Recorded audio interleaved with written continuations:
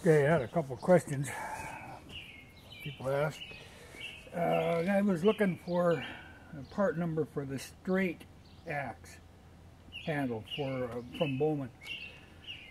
So I dug around and I found my slips.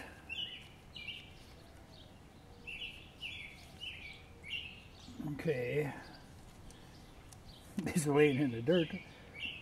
Okay, the double bit axe, the regular straight double bit axe one is 00115, the 36 inch.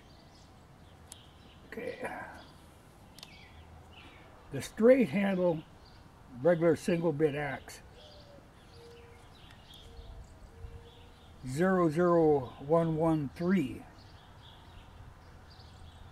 Again, 36 inch. And they fit just perfectly in a regular axe. That's the right size. And for the regular curved single bit axe blade, it's 00107. Those are the Bowman numbers. And another question somebody had was,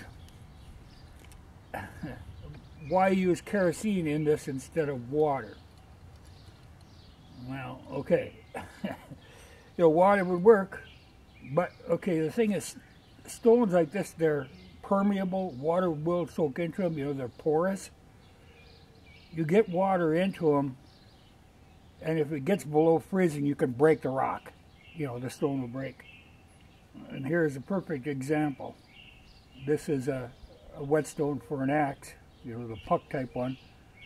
It got wet, and just punched it like that. Just froze and broke. There's even a piece underneath here that's spalling up. They soak up water. And as soon as it gets below freezing, it's just the nature of rock and water. But kerosene won't freeze, and it'll do the job of lubricating it and keeping the stone from clogging.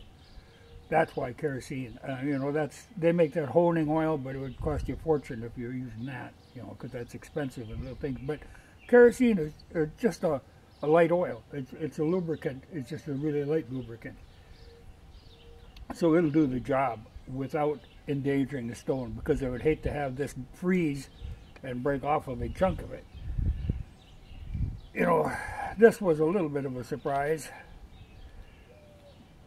because you wouldn't have thought it would soak up that much water, but that's what did it. It just froze and broke.